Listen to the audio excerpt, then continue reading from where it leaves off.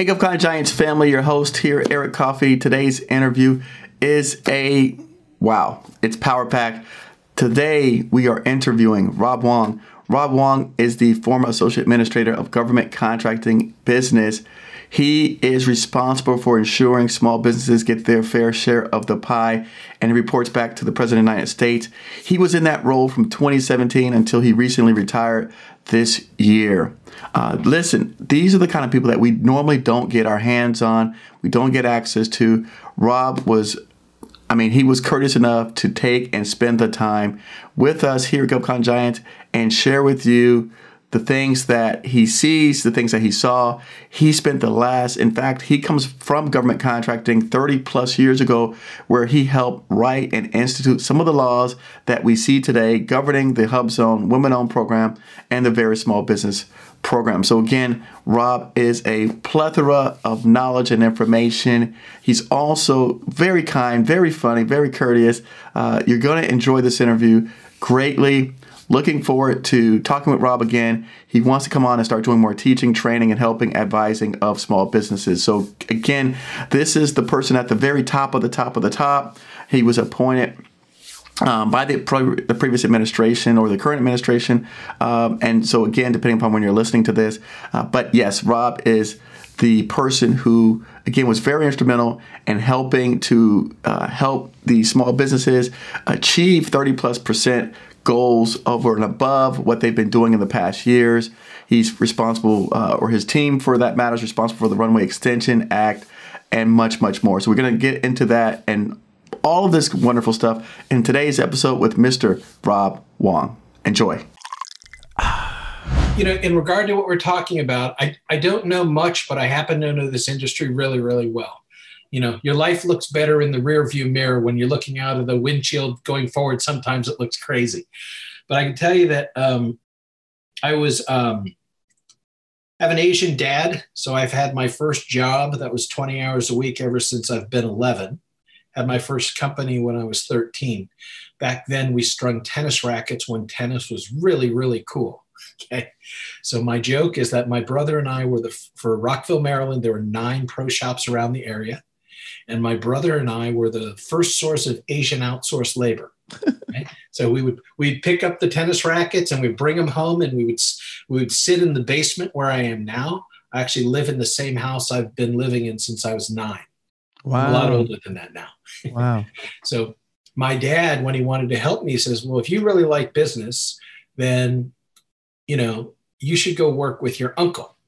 And my uncle was the only other one that really wasn't a scientist or, you know, anything like that. So I went to work with him, and it turns out that he was one of the first 8A companies in the United States. So Government Marketing Services, 701 East Goody Drive, Rockville, Maryland. Okay. Wow. I had to take the bus out there. That was cool. But so we sold. How long ago was that? How long ago was that? I worked there. I first worked there 1977, 1978. Wow. He was 8A in 78. Yeah. That's pretty amazing. I like that. So why that's important was we didn't have any marketing or salespeople there. Okay. Ada Hackett, whose daughter was a classmate of mine, so that was cool. Mrs. Hackett was there. She had a red phone and she had a blue phone. And at that time, the red phone, I think, was GSA and the blue phone was SBA. And at that time, the way that they explained that worked was when the government had a need for small business at the time, and this was when it was all really just forming, they would call SBA. And the contracting officers would call SBA with orders. And in our case, it was sporting goods, office machinery, and office electronics. So, and what I mean by that, that's my joke, was that it's the HP 12C calculator. Okay. I don't know that one. I unloaded boxes of those from UPS, put them up on a 4th floor of our warehouse with a ladder on the outside. I'm not sure we had OSHA back then. Right. I packed and sent those like crazy. But so I was fascinated that people would be ordering these things by the hundreds. It's like, who orders so many calculators? Right. Who orders all these things, right? And then I learned it was the government. You know, and he just explained, the government buys a lot of, just be quiet and pack them. Okay. But so at that time, though, we didn't have marketing and sales staff. And that's important for people to know because that was the time when all we had was the certification. But the competition for 8A companies was not very large. So I believe that SBA at the time, they basically would say, Eric and Rob are in this area to produce, software or whatever, right. Or let's say furniture. And there's like, Eric, okay, we need 100 chairs. Can you fill that? Well, I can do 75. Okay, then we'll go down to Rob. Rob, we have 25. Can you do that? Great. And then once they had enough, then SBA would disappear. But we did not promote each other, right? Right. So then fast forward, my uncle sent me to law school. He told me to go to law school because if you want to work with me, which I did, he says, nobody listens to the CEO and the president, which I am, but nobody argues with the lawyer. So as fate would have it, my law school roommate got married, and he had a neighbor of his join me at the wedding. We sat at the same table, and Bob Weber and Robb Wong. Kind of interesting. It was an Arabic wedding. Have you ever been to an Arabic wedding? I have not. Yeah. Well, there's a lot of people there, but it just by coincidence, there were 3 people that were not Arabic, and we somehow sat at the same table. How awesome is that? Right. Right. And so Mr. Weber says, he goes, "You're Sam's buddy," and I said, "I am." He says, "Sam worked for us at SBA." I said, I've heard about that. He says, "Do you know Victor Young?" And I said, "I do. That's my uncle." He goes, "I know Victor too. He was one of our first 8A companies, and this is our agency. You should come talk to me when you graduate." And so probably about a year later, I graduate. And this is a time when we didn't have internet or cell phones. So guess who calls one day? Mr. Weber. Wow. Kind of, in this day and age, you might consider that stalking. Right. Right. That's pretty remarkable. But so he just says, he goes, "Hey, we just said congratulations to Sam. Remember, you promised you'd come talk to me." So I went to talk to Mr. Weber, and I ended up getting a job in the general counsel's office. And then I ended up writing a version of the 8A regulations, the first rewrite they had in 1990. And then I was counsel to the 8A program. And then I helped to run the 8A program for 6 months. And then I went to be a district director for 2 of the SBA district offices. And by that time, it was 1997. And then I left SBA, came back to Washington, and I thought I would have a law firm. And then I realized after a while that the law firm that would help 8A companies. And then I realized I really would rather be that company rather than be the attorney. So I started my own 8A company, and I was in the IT and professional services areas. And then from there, I had leadership. I guess I had leadership of about 16 8A and hub zone companies, and all just trying to help them to grow. I mean, I know how to start companies from zero, right? I mean, it's all those stories, right? Nobody has that book, but after 5 or 6 years, like, oh, great. Right. And then in 2017, I got a call to go to the transition team for Mr. Trump. And I was actually resistant to do that. So I ended up just talking to the person that they thought would help to run SBA. And I thought that my time was over after that finished. And then I got a call from Mrs. McMahon that said, I enjoyed meeting you. And at the end of the day, would you consider coming back to SBA? And so I had actually thought that GCBD, that they had already had somebody chosen. And they said, no, we think that you'd be perfect for it. And so, I thought that was a great job. And I talked to Mrs. McMahon, and she was absolutely wonderful. I told her, the story I told you was, I said, I haven't had a boss for 20 years. I'll do my best to fall in line, And right. So she was so amazing because she said, if you know how to fix these programs, I will do everything I can to support you. And she was fantastic, And I was certainly not the easiest employee ever to have, I'm sure. But I tried to be happy and be helpful every day I was there. I was blessed with this incredible, incredible staff. And several of them, as I told you, I went back to SBA and I saw 4 or 5 of my friends who I've known for 35 years. and I brought some of them up to the team. So for 3 years, it was the best job ever. It was like going to summer camp. And then, you get to go with your friends, except they all know stuff. Right. And you have the ability to go to a leader that says, you want to fix that, fix it. Right. And I think we did some really good work.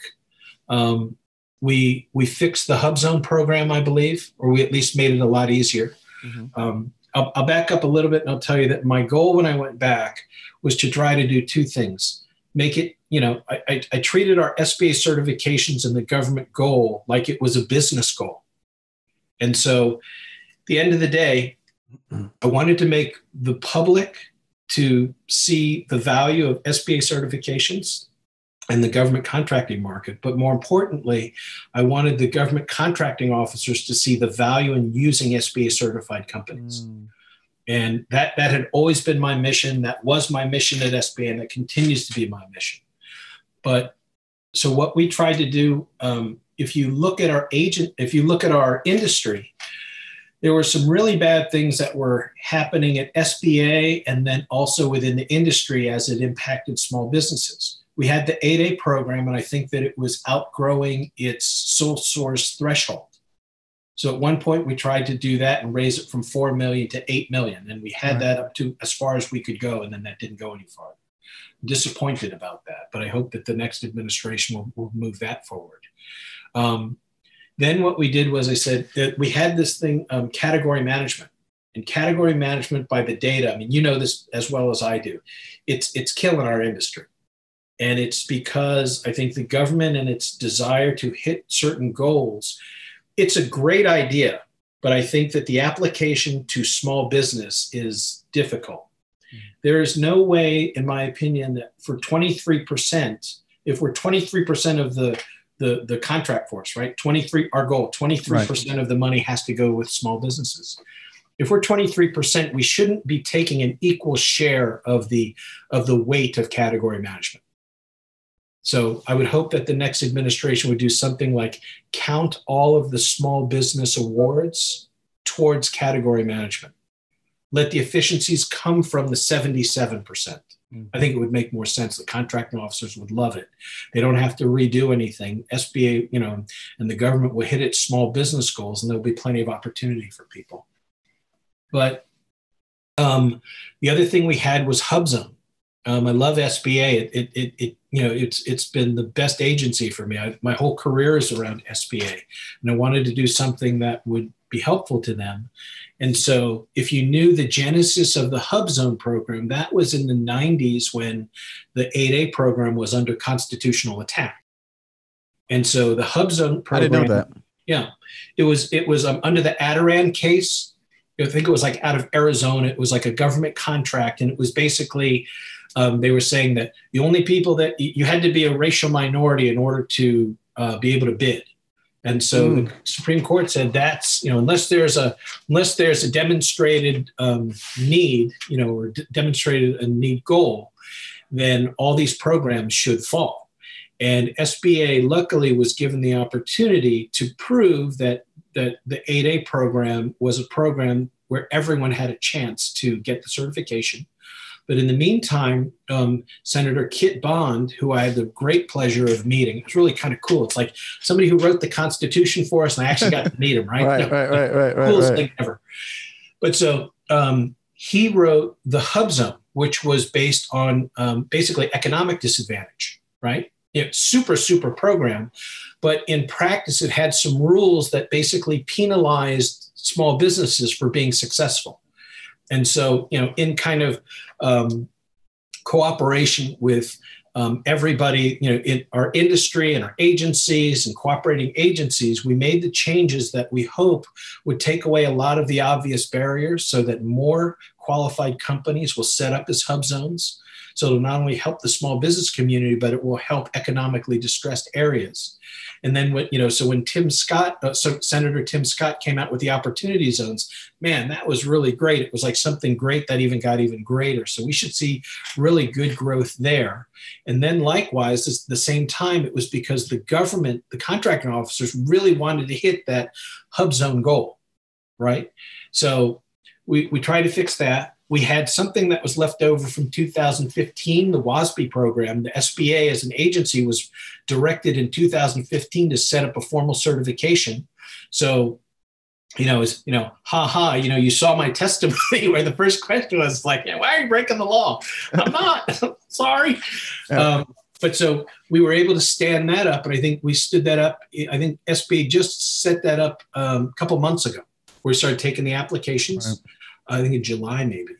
But so now we have that certification. And then rumor has it that that SBA may be getting the Service Disabled Veteran CVE program from VA. Okay. Interesting.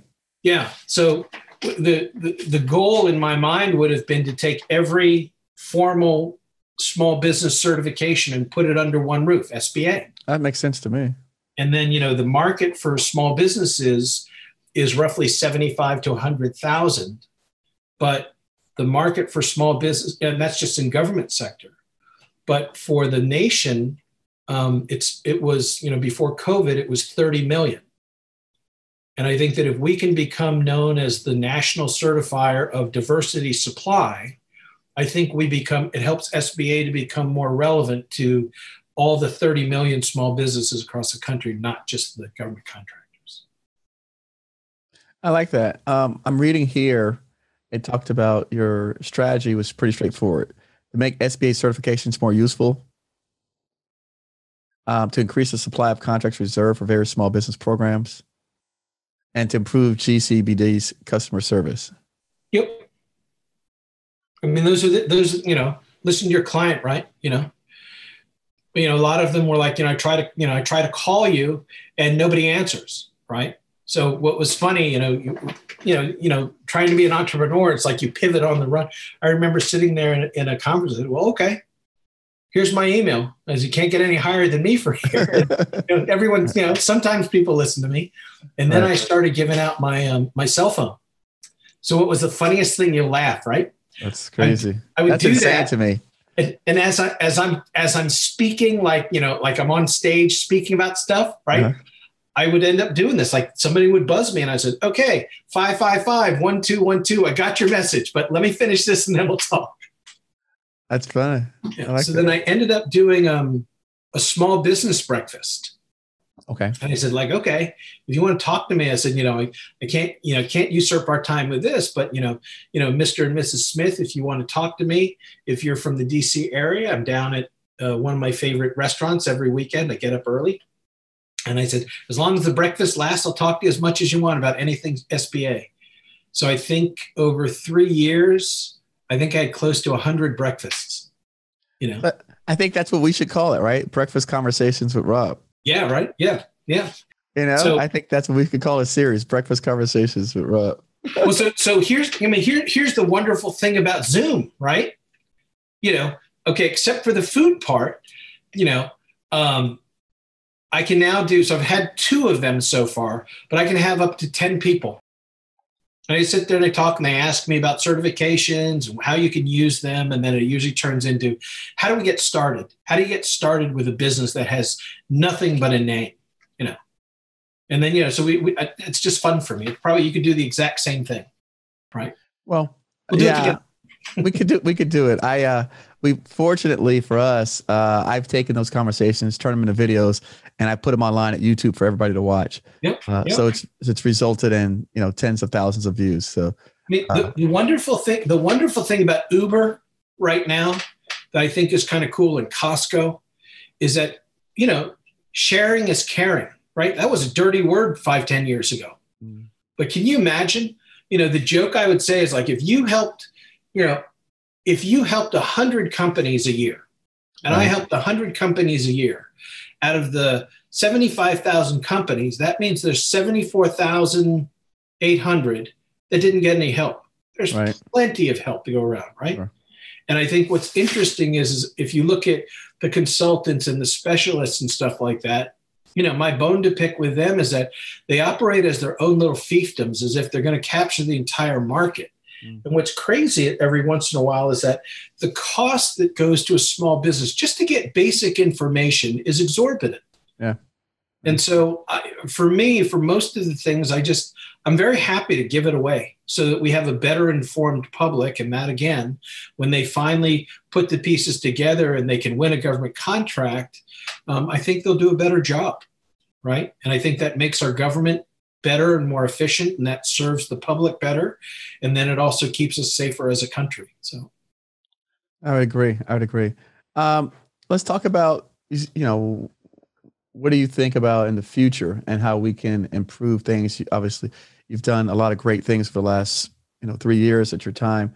But now looking forward, right, to 2021, 2022, what are some things that you'd like to see happen that could help improve whether it be the use of small businesses, whether it be some of the rules or the procurement guidelines, or maybe it's just the agencies in general. Maybe you want to put a billboard up and tell all the contracting officers, use small businesses, right?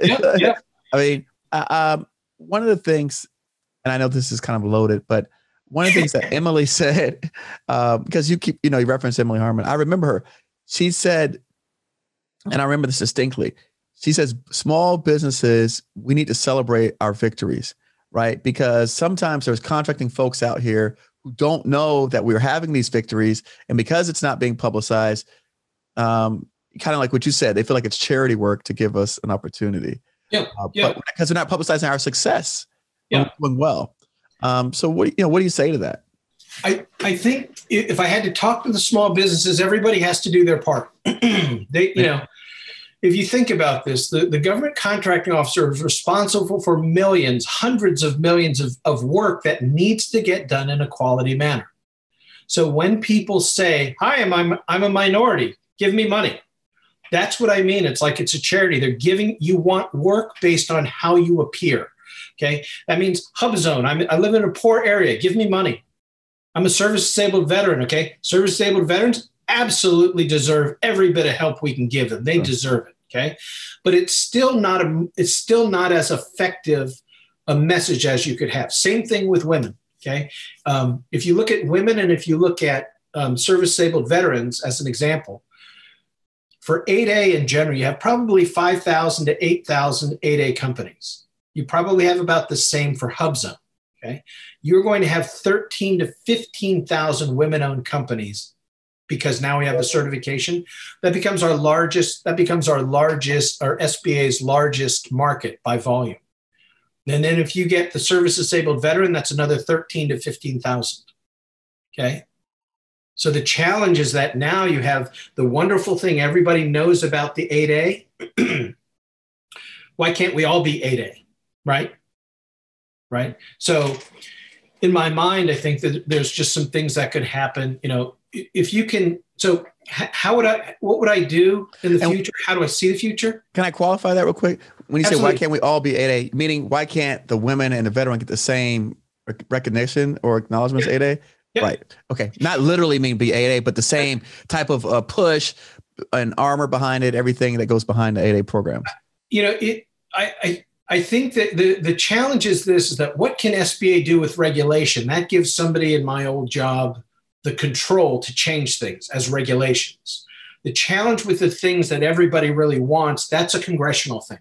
And you have to work with the Hill to be able to do that. But I still think that, if we continue the rhythm of good ideas that help small businesses across the United States, hopefully one day we can make a lot of progress like that. Right. In the meantime, here's what I would do, tools that people could use right now. With category management, the good thing is that the dollars and the opportunities for small businesses are increasing, but the number of contractors is potentially decreasing. Mm-hmm. In the old days, in the 70s and in the 80s, and even when I was there, an 8A company in the 90s, you could have your own independent company, not work with anybody, and still have a good chance of building a successful company. I think that's much harder now because the contracts are now becoming kind of a box for the contracting officer to check. And so what they're trying to do is they're trying with category management, it has them in this consolidation mode. Would that be equivalent to like bundled contracts of the past? Yes. Okay. Yep. Yep.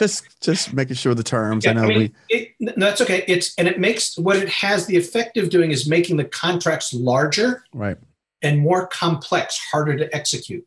Mm. So my view has always been teaming needs to be important, and teaming was something that we could control. So that's why what we did was we combined the all small mentor protege with mentor protege.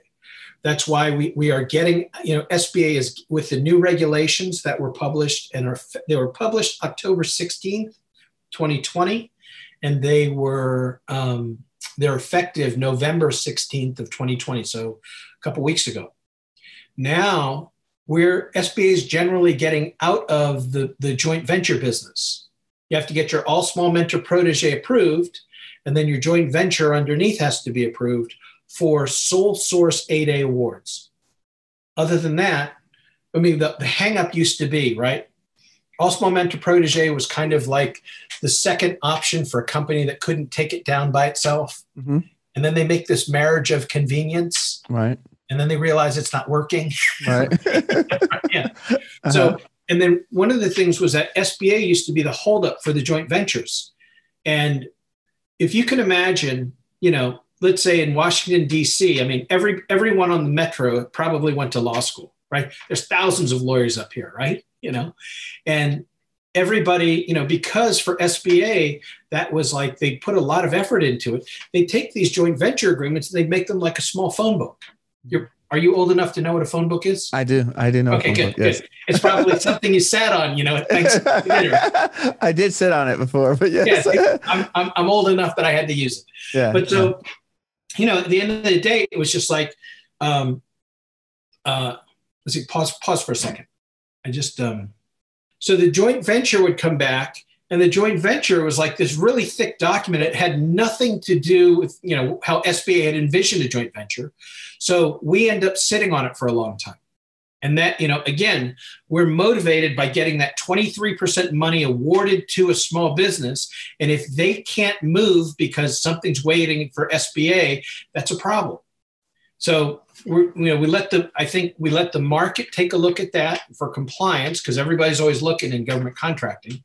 And we said, okay, we're really only going to worry about the joint ventures for sole source 8A. So the all small mentor protege joint venture should go much faster. Okay. But I think with category management and with these bigger contracts, you see all of these really choice contracts coming out. 8A Stars 3, right? They have Oasis Small Business. They went away with Alliant, but allegedly Alliant Small Business is coming out. I mean, I don't know. Right. But these are all forms of GWACs, MATOCs, MACs, right? So the joint venture, even in the rule, if you looked at the joint venture rule, it used to be 3 contracts within 2 years, and the year starts after the first award. Like, right. Nutty, right? So what we changed it to is like 2 years. The 2 years starts after the first award. Get as many contracts as you want.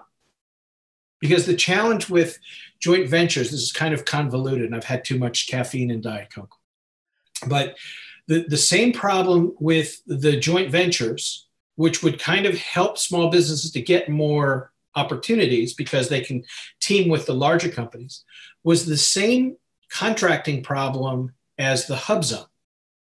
So what we said with hub zone as an example is as long as you are eligible at the time of bid, we changed a rule that had said you also have to be eligible at the time of award. And we got rid of that. Because for the government, that's the government contracting officer, that was the problem with them using hub zone. And I could see that's the problem that they would have using joint venture. Right. Because if they, you're a government contractor, you're putting out 10 bids at a time. Right. So in the hub zone, if you won an award, it was a people contract. Well, guess what? You put out, you're supposed to get 4 awards in a month. You get that first one, you're out of compliance because you don't have the people. Right. Right. So now it becomes illegal for the government to award you 2, 3, and 4. So that contracting officer is never going to use that program again. Wow. We had the same problem with joint venture. It was like, can you imagine they put out, you could put out 10 awards, 10 bids. And if you win the 3, well, at the end of the day, you may not be able to accept that fourth one because you've already hit the limit. So there's a portion of HubZone that says, as long as you're eligible, bid on as many contracts as you want.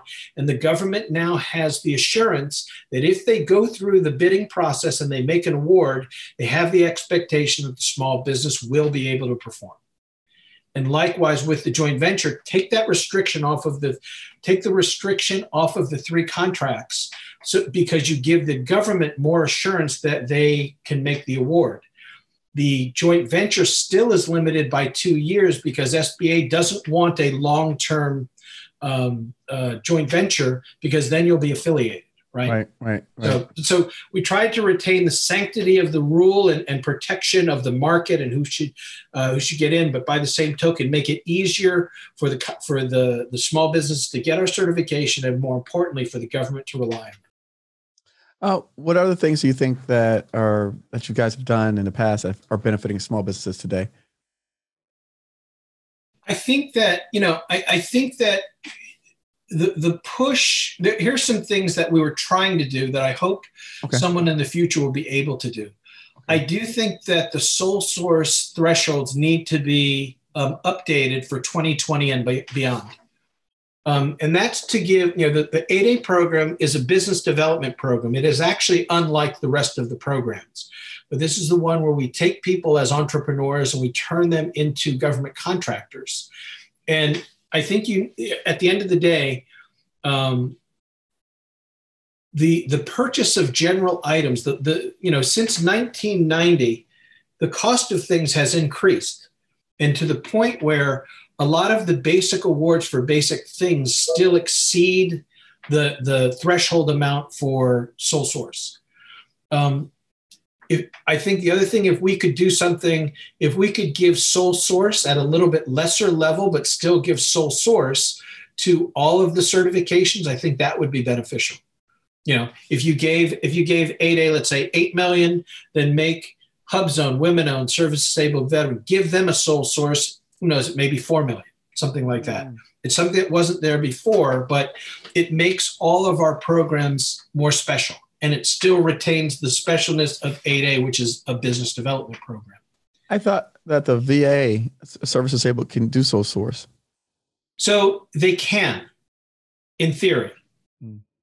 But if you look at the way that the government spends its money, I think 70% of the $134 billion is in construction, IT, and professional services. Okay. And under the rules for women-owned and for service-disabled veteran and for HubZone, you have to be the only solution provider that provides that solution. And for construction, that's usually not the case. Right. But I don't think that it would be. I don't think it would be bad if you could somehow give them more power. I do not think it would be a good idea to make all of them the same.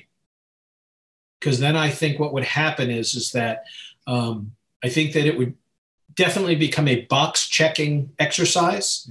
And I think that the specialness, it would take away the incentive, I think, for small businesses to actually be innovative, right?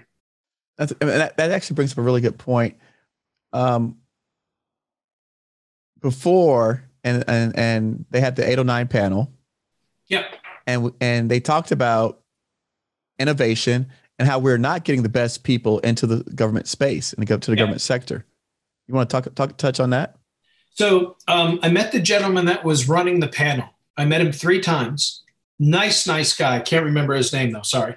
But I mean, at the time he said to me at the 3rd time I went there, he says, "You are at least persistent." I said, "Thank you." I said, "I don't think you mean that as a compliment." He says, "I don't." But he says, "Let me be honest with you." He says, "The 809 panel was basically commissioned to find out the efficiencies, and we are never going to side with small business." He says, "It's not personal. We're making the recommendation to Congress though, because that's what we see." And it's just, and he gave me a well-reasoned, I think, a logical argument. I mean, he was anticipating it. By the end of the day, he says, you're not going to change my mind. And he says, we're trying to do something for all of government, but at the end of the day, he says the way that it's written, direct, and this is not his words per se. It's been a while, but he gave me the impression. He said that hitting goals for goals' sake is a noble idea, but it is not necessarily an efficient idea. He says in general, he said, if in theory, huge government contract company could do all of the work better than anyone else, we would make a recommendation that they go with them. And I said, okay. And he says, this is not personal. They're asking us, what is the fastest way to get there? And this is it. He says, government is not designed for that. And he says, if there's any hope, he says, there are lots of people that don't agree with us. So it's interesting that you just mentioned one of the motivational speakers, and I can't think of their name, says we need to ask better questions. So I think that goes to the government asked a specific question and they're getting the answers for that question. So I think Congress probably didn't ask the right questions. Yep. Well, and so because again, like he says, that's the result. Like if you want efficiency, just use Amazon. Yep. So problem solved. Yeah, and if you want, if you want equality and more opportunity, that is certainly a noble goal, but that is not efficient. It's not efficient, right? It's like the joke is I'm fat, right? So I say like, look, if you want me to eat 10 hamburgers fast, I could probably eat them faster than giving each little kid an opportunity to take a bite. I like that one. That's a good one. But I think that I think that we need to have efficiencies, because if you look at how government is, a lot of times, as a government, you can see things. We're not perfect. Right. We've got things that, have worked for 20 years. I mean, my joke with these programs originally was I'd start my speech. I'd said, okay, to all this crowd, right? Except for your spouse, what do you have that is 30 years old that still works as well today as it did 30 years ago? I said, that's kind of the situation that I walked into. Most of the regulations that are in place, I actually wrote in 1990. So I've had a bunch of time to look at things that were working and didn't work. And it was a combination of our ability to do it, and it's our ability to do it quickly. And was it actually a good idea? I didn't want to do something just so I could wave my flag and leave and get a better job or something like that. But I wanted to do something that was meaningful. I mean, I believe that I had a lot of luck. I'll just say that I think my mother in heaven was looking out for me, but she gave me the perfect situation, and she knew that I was okay. I'm not here for myself. I'm here because this agency and this industry has provided me with a pathway and a goal, and it's given me a purpose. And I just wanted to try to do something that was efficient and effective that helps everybody, right? So I think that if I there are certain government policies that could change, and there were ones that were just very heavy, maybe too heavy to lift, but at least got to try. But I think hopefully with the changes that we made, I think that the government has responded. There's more opportunities, 34% more opportunities in dollars now than there were when I took office. Explain, please. Sure. When I for all of us, not for all the non-mathematician people. Oh, sorry. So if you look at the small business, the historical high spend for small business dollars was $99.1 billion. Right. The thing is, I told you before, if you took the NBA and the NFL and Major League Baseball and hockey, I think the combined revenue they produce is roughly 60 to 70 billion. Okay. The federal government spends 99 billion with primes. And in the first year, we raised that to a historical high of 105 billion.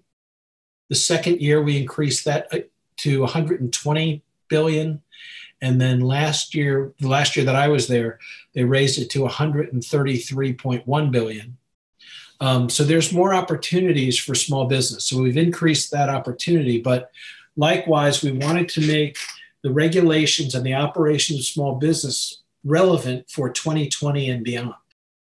And I think that we tried to do those things. And I think that the pathway forward for a lot of people, unless you can get the sole source limit raised, unless you can get rid of category management or count all of the small business awards towards category management, I think that teaming is the way forward. Teaming and subcontracting. It's a different way than in the 70s when my uncle had a business. It was different than when I had an 8A company. But I think that, opportunity is opportunity. And I think that I have always built companies by teaming. That's how you start a company from zero, right? Mm-hmm. And it's based on first and foremost, if I had to give one tip to everybody that's listening, understand the problem that your client has and that they know that they have, and provide a solution at a reasonable price. And, that's the only way to move forward. And I think if we could get people to understand that, most people generally, I think, in our educational system and things, we've all generally been raised to be technicians, right? Eric, if you work hard in school, someone will always give you a job. Yes. Yeah. And we're moving in society. If you want to know what my real goal would be in life, if I live long enough, I would love to move incubators onto campuses of high schools and private schools in the area. Right. Because I believe that when you go to school, you look like you're an athlete. Did you play sports? I did. Okay. I played football. Yeah, it wasn't just ABCs and 1, 2, 3s, right? Okay. Were you musically inclined? You have band. I played the piano. Okay, good. And then, if you had acting, you could do that. Mm-hmm. Then science competitions. Well, I was at school, we had home ec. So we used to cook. We had wood shop and home ec. Okay, good. I mean, it's kind of middle school. It's almost teaching kids that they are capable in ways other than just reading, writing, and arithmetic. Right.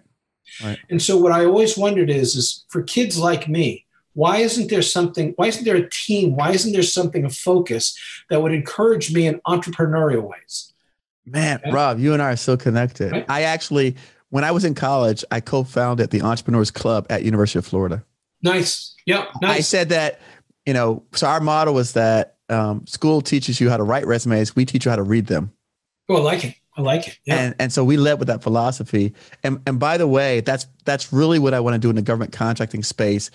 When we talked about before, and it was off record, but I would like to educate people on this marketplace in ways that they're not being educated now, in the forms of entertainment, bringing programming that highlights government contracting in a positive way for those of us like myself who don't necessarily want to go to the military, but I can still serve my country via being a government contractor. Yeah. And that's the way I see myself, is that, hey, I'm doing my part. This is, to me, is my part of serving our country, because I am fulfilling a need. I am providing solutions and services and innovative ways in which we can help create efficiencies, reduce costs, and things like that. So, I mean, I'm putting a lot of all of my time and effort into that. And as you can see, man, you just turned me on with that. That's like, I tell my team all the time, that's my vision for everything that I'm doing. Most people, when they start their entrepreneurship, they're teaching themselves. Right. When have we ever learned anything in education by ourselves? Never. Right? Never. I mean, never. It's homeschool without a mom. Right? Wow. You know what I mean? No, I agree. No, that's the best way. That's an excellent metaphor. I mean, so our joke that we talked about was, fail often to succeed sooner. Yes. Right? We get used to progress and not perfection. Right? If it isn't working, great. We'll try something else. We will find a way, or we will make one. Okay? And what we want to try to do, at least at this base level, I'll talk to anybody. Can I give my phone number? Of course. All right, great. Everybody listen, 301-996-8696. And my email address is rwong@fedsolve.com, FEDSOLVE. If you hear this podcast, just tell me. I will talk to you as long as you want about SBA and government marketing or government contracting and how to get started in this industry. But at the end of the day, it's like, the joke I say is like, maybe I'll go to hell a little slower, Eric, But I do believe, and it's, I practice what I preach. My daughter's going to school since she's been a little kid. She's been helping, she's been doing things. It's like, what are you capable of doing? Right? And I want to teach her, and I want to teach other people, the companies that I mentor, companies that I work with, companies that put together on teams. I want them to really look at themselves as their best option. And you're not educated to do that, right? And so if we can start with my dream, if we could start with learning that at school, I think it would change the mindset. As odd as it sounds, like, do you know why we have ecology and we do recycling and things like that? Started at school. Think about it.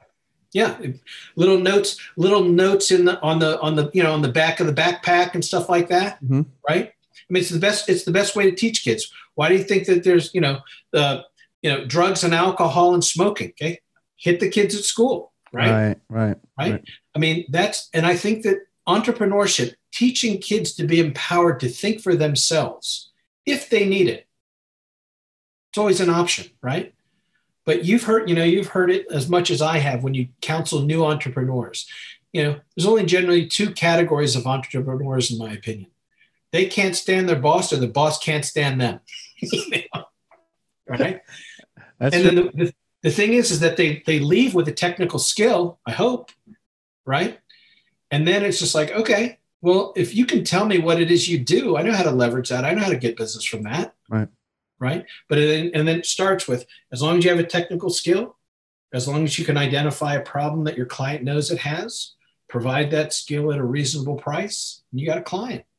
Yeah. No, I think many people do the cast a wide net approach, which is, I'm the jack of all trades. Oh my gosh. And I tell them, yeah, but you're fishing in an ocean. Yeah. Oh, I love that. I just like, you're fishing in an ocean. People like to skip to the end of people like to skip to the end of a book to read the last chapter to find out how it ends out, right? And then they think, just copy that. Right. My analogy, like you were saying with an ocean, it's like if you look up at an airplane in the sky, and it has, where are most people looking, right?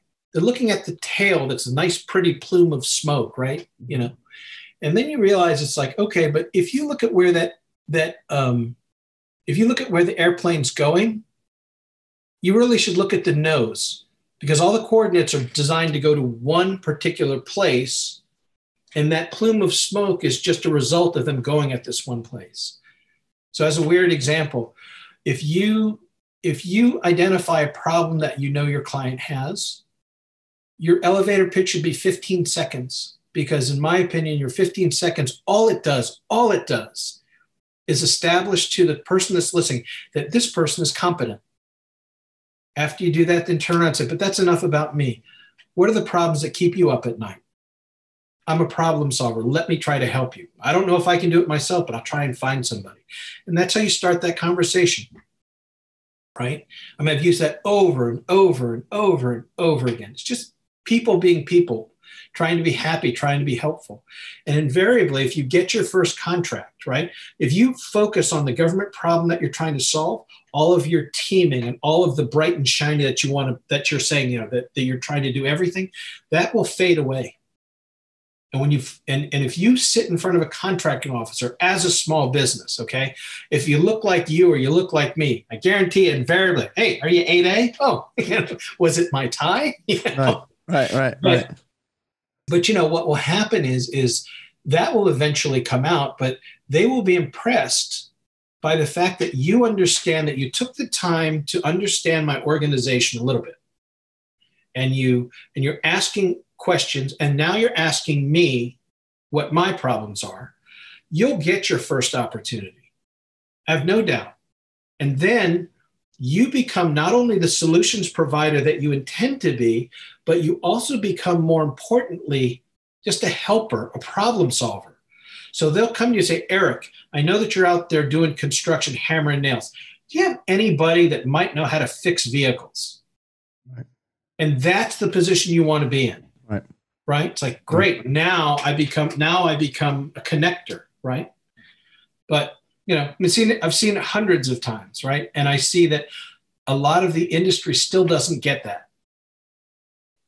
And I try through these podcasts, through my YouTube, through my channels. I try to educate people on not leading with certifications. Oh my gosh, yeah, right. Don't lead with your tag. I try. And I mean, listen, I'm even making skits about this thing. Yeah, yeah, no. Maybe they'll get it through some different way, like through an actual skit, right? Where we play it out. Well, you know what was kind of cool was I try to find positives out of positives out of crisis, right? But if you look at the way that we're attacking COVID and PPE, right, and vaccines and stuff, this was a perfect opportunity for everyone to get into the market because nobody had the answer. Right. Right. Right. And so, we set up a PPE company very quickly after I left SBA. I thought, okay, I'll go sell masks. Right. And so, you start dialing for dollars. It's like, okay, right. I'm trying to find somebody with masks. Oh, they all go to China. Once you get into that idea of what problem are you solving, all of a sudden, if you say, hey, I'm looking for a guy who sells PPE, I'm looking for a guy who sells PPE, we're looking at masks, we're looking at gowns, we're looking at ventilators, right? I didn't know that was PPE, but I know somebody who's in the gown business. I know somebody's in this business. I know hand sanitizer and stuff. So, you could get into that business really, really easily. And then the challenge would be is now you have to find a supply, right? I mean, but it was just a good exercise in entrepreneurship is all I'm saying. No, it was. And I know a lot of people that it was their first foray into the government was through PPE. Yeah. In fact, a lot of people come to me now as a result of, because of the PPE situation, they learned about government contracting. Yeah. And then that's why I believe, part of what I want to do with my platform is to educate more people about government contracting, like you said, so that we can start bringing in some of those. Again, I have a lot of friends that are entrepreneurs and successful, but all of the myths and the things they've heard about working with the government doesn't pay, they're slow, and it's a turnoff for them. Yeah, and I do think that they, for lack of a better term, they make themselves the victim more often than not, or they make themselves the center of attention. Like, how is this going to benefit me? Right. Like you were saying, like they take too long to pay. Too long for who? Well, it's 90 days. I can't live on 90 days. Oh, okay, well then that's your problem because that's the way it's always been, right? Mm-hmm. But what I want to be able to do is I try to coach my team members. Just like make the government your customer. If they're going to pay you slow, they're going to pay you, but then just get more business, right? Right. And it's a cycle. How do you get more business? Focus on that problem that that they know they have and stuff. But there are so many, the industry will put everybody on the same path. But at the end of the day, here's the thing, the real secret sauce is that at the end of the day, you need business development. And business development for most people is an afterthought. I can just do that in my sleep. Okay. My joke is that the only people that don't need business development are companies that have too many contracts. Okay? And at the end of the day, all the contracts are coming from ordinary people like you and me who are contracting officers. They got problems to solve, and they got hangups, and they got issues just like everybody else. And they see most of the world as like, gimme, right? So the joke I would have is, the thing that I've taught my kid as an example, when she was 3 years old, we started this. We go out to eat, and her job was to find out the waitress's name. Okay. Find out where she's from. Find out what stories she liked when she was a little kid. Why? Because waiters and something like government contracting officers, all they hear are people barking at them with orders. It's very impersonal. But if you reach out and ask them something personal, try to make a personal connection with them, they'll remember. They'll always remember. Nice. And do it, in my opinion, do it with sincerity. Okay? Don't do it with everybody. If you're focused on your industry, you're going to probably know 5 or 10, and you should know 5 or 10, and you should respect them enough to remember their names. And remember to call when you say you're going to call and show up because they're taking their time. And they're being used to just being order takers, right? Wow. But those are the things, and that's the hard work, right? That's the hard work that you're used to. That's the hard work that I'm used to. I look at it and I just find that it's fun. I find that that's part of the process. Right. I agree. It's part of the process. I think it's for some of us small businesses out here. I think that, because again, over the past 3 years, I've talked to thousands of businesses. Sometimes they do the work and they want to happen quickly, and it's not happening fast enough. And so they believe that process of business development doesn't necessarily work because they're not seeing immediate returns. Yeah. What do you say to them? So I think that everybody has the power, and most people have the power in their personal lives. I think that making relationships, you should treat it like you're trying to get married, not like Tinder. Okay. Tinder is like, well, I tried, I think you swipe or you swoosh or whatever, right? Yeah. Thank God I don't know. You don't know, right? Exactly. But I mean, the thing is, it's like, they think like, oh, it's like trying to form a relationship off of a resume. Okay. And you've got to put the personal work in there. You've got to try, but people are open to that. And again, I think it sounds short shrift, but if you are the person, if you're focusing again on that problem you're solving, then it's kind of like us when we're talking, okay? We're focused on the same problem, educating people, making them stronger, better, faster, small businesses, okay? And, to some people that aren't interested, we probably sound like two nerds talking about the thing that nobody is interested in. That's funny. Eric, if we could just help one company. I can tell you this. I already wrote down that quote that you said. I promise you it will be tweeted. And as soon as we get off the call, the only people that don't need business development are people who have too many contracts. Yeah. I'm tweeting that as soon as we finish. I'm telling you, I promise you it's going to receive at least 10 likes. Thank you. Okay. But I mean, I think that, the people that are good small business people, look at your own life and stuff. You want to find business development, then treat your company like it's a kid that has COVID. Okay. Most people do business development as COVID. They go to CVS, try to get, if your kid had the flu, maybe it's easier. Okay. Right. Everybody's had a little kid or knows a little kid that's had the flu. They're miserable. So you run to CVS and CVS is closed. Well, I guess I'll have to suffer. That's the extent of a lot of small business development. But if your kid is sick and suffering, what would you do? Everything. You're going to go to the grocery store. Everything. You're going to go to another pharmacy. You're not going to quit till you get relief. You'll go and wake up. Yeah. Yep. You'll wake up the neighbor. Right. Say, hey, I think you know a doctor. Sorry, my kid is really suffering. Don't mean to be rude, but can you help? If they worry about that urgency, if they focus on solving that problem, the ways to do business development are just more clear, right? I mean, entrepreneurship a lot of times is kind of you have to play tricks with your own mind, right? Right? You have to totally fight the battle that is an entrepreneur, right? Right. Listen, I go ahead. You finish that. I'm going to. My boss is a slave driver, and my employee is lazy. Right? I always tell people, and I say, listen, when you're doing something, I say, call it an experiment. It makes it less painful if it doesn't work. I said, just call it an experiment. Yeah. And that's one of those things you play trick with your mind. I said, if you're going to do something for me, say, I'm going to do this. This is an experiment. So you're not so much pressure on you if it doesn't work out. Yeah. And it just relieves you from feeling so intensity and afraid to call or afraid to email, because you're like, it's just an experiment. It's fine. If it doesn't work, it doesn't work. If it works, great. I mean, I think, try something. You're either going to succeed or you're going to learn. Right. The only people that, if it's a failure, is if you quit. Right. And most entrepreneurs, they don't have quit in them. Right. So, Rob, if you had the chance, and we're going to wrap this up because I want to chat with you offline. If you had a chance, and I've got this from a podcast I listened to, if you had a chance to put out a billboard to contracting officers, right?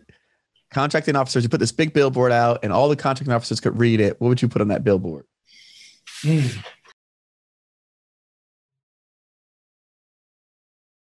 I would tell them to take a look at SBA Certifies again for the first time. I think we've made some improvements to the certifications. I think that we're improved the teaching so that we get people more message focused. I think that we have improved things to make it easier for government contractors to have more reliance on them. But because of things that we did, I mean, we did some things in the administration that haven't been done in 20 years. And there are people that already kind of dismiss SBA certified companies. But I would say the government contracting officer, look, we've made them better, stronger, faster to fit your needs. Take a look at us again for the first time. I like it. What's the last purchase that you made from Amazon that made you happy? Wow. The last thing I bought from Amazon that made me happy. Oh, Cadbury chocolate bars. Ah, for yourself or for someone else? Oh, it was for me. Yeah. So, yeah. So what happened was, right. And is that the old ones? Is that the ones with the like the rabbit? Yeah. Yeah. So yeah, it's like, it's like has the purple and they were like chocolate with almonds, right? Yep. Uh-huh. So I found them and it was just like, we're out in COVID. I'm afraid to go out. It's like, I want chocolate. Okay. I'll wait 2 days. Right. So I ordered 2 bars. Instead, what they did, they sent me 2 boxes. I'm going to Fatopolis on the fat train. I'm very happy. I'm very happy. At least no one has to see you. You don't have to go out anywhere, right? No. But we're big Amazon fans. Big Amazon fans. No, I find that question usually prompts something that I didn't know about the person. So I've had some really interesting responses. I had one guest who actually would order a gift for his mom who was in the hospital before her cancer treatments. And so he would send her something on every Tuesday because her treatments was a Wednesday. And so you just learn things about people and their purchases and how it impacts their life. All right. So along that lines, if it'll help, I probably have OCD or ADHD. So my wife and daughter have been in Japan since August. Actually, my daughter just came back and my wife will eventually come back. But when they go, here's what I love about Amazon. They store up the list of stuff that you order, and I order the same stuff every week. I just hit 1 click and the same stuff comes. Oh, so your wife and daughter pre-program what you use on a weekly basis. Listen, it's very weird. I can eat the exact same thing at the same time for a month. Wow. And because if I can do that, then I can focus on other things. I don't have to worry. I was going to say that probably makes you really efficient. I mean, that's what Steve Jobs and Mark Zuckerberg, they all wear the same clothes and outfits because they're smarter than me. I think I'm just lazy and stupid. So I just compared you to them. I put you in the same level. I appreciate that. It's very nice of you. And stuff.